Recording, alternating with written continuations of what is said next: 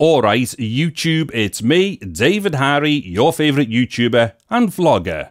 So in this video, I'm just going to briefly explain and give you a bit of an overview of what the differences are between firmware and software, and this is all obviously in relation to my ongoing displeasure of what's just happened with GoPro with the Hero 12 and the 11. Anywho, so what it is, software is something that most people are going to be very familiar with. So let me give you like a very simple example of this.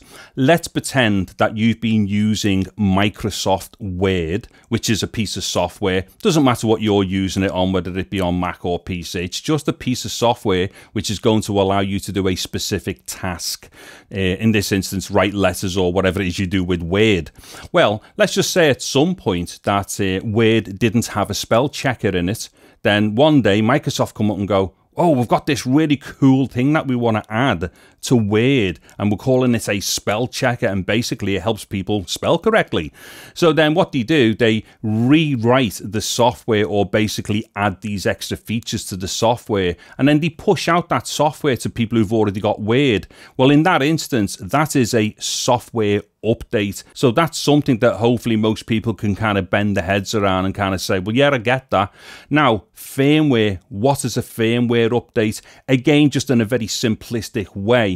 What firmware is, it's like software. It is basically a bunch of code and stuff like that, but it is more specific to do with hardware. So, as a for instance, when you have a computer, you have like multiple bits of hardware in a computer. I mean, you could argue and say that these days those like extra bits of hardware are getting less and less, because we tend to have like one central unit, normally a SOC, system on chip, which handles a lot of these things. But nonetheless, all of these separate elements do exist in some form inside a computer, such as, say for instance, your USB controller, let's say your Ethernet controller, and then obviously we've got the big things that most people obviously have heard of, which are, say, your CPU, your central processing unit, and say your GPU, your graphics processing unit. Well, with all of these things, they normally have a little bit of flexibility built into them. So, as a for instance, something really simple like, say, your Ethernet controller. Now, your Ethernet controller is something that you kind of plug a Cat5 cable in, then it allows your computer to communicate to other computers through a network, whether that's to talk to another computer, or whether it's to transfer data, or whether it's to go on the internet. This is what this controller thing does for your Ethernet.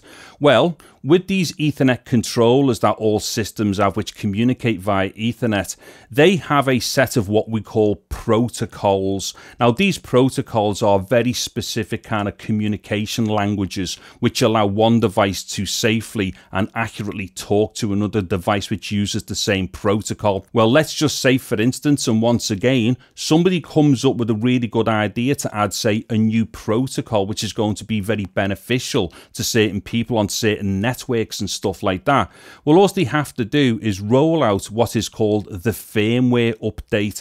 Now, that firmware update will then just go and talk to, say, the Ethernet controller, and it will basically just add to it new code via the firmware. So a bit like software to add extra features, but this is more specific to hardware. Then after that point, that Ethernet controller is then able to do other stuff that it didn't do before it was updated. So with those two basic explanations of the difference between software and firmware, hopefully that's given you a bit more of an idea as to like how to understand what these things really do.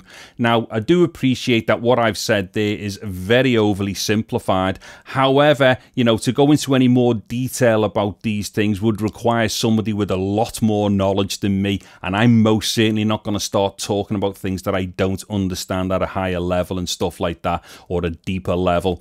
Anyways, yeah, hopefully this video has been a little bit useful to some people out there. And so to anybody who has been watching my GoPro videos, yeah, you know, I think you can start maybe understanding why I keep getting so bent out of shape about what GoPro have done between the Hero 12 and the Hero 11. Because as you can probably understand now, it is these software and firmware updates which really could have made the Hero 11, a Hero 12. Anywho, that's it for this video. If you've liked it, give it a thumbs up. A sub to the channel will be absolutely awesome. I'm David Harry. Thank you very much for watching this video. Take care and goodbye now.